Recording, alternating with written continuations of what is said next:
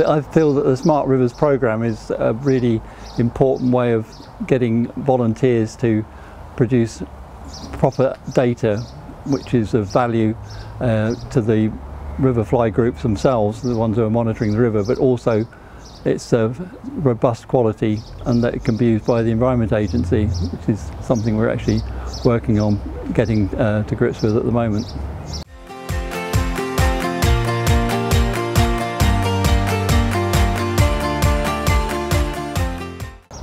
Well, the amount of data that's being collected by the Environment Agency is not sufficient to cover all of the rivers and all the potential trouble spots that there are along those rivers at the moment. So by having an army of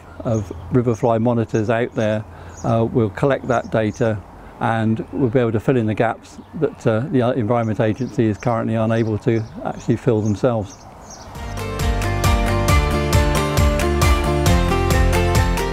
Favourite species that I see? Well, we're always very pleased to see blue-winged olives because they're kind of one of the iconic riverfly species, well known to anglers, and something that they're really keen to see lots of. But I'm a bit of a dragonfly nut, so whenever I turn up a golden ringed dragonfly nymph, it gives me a little bit of an extra thrill.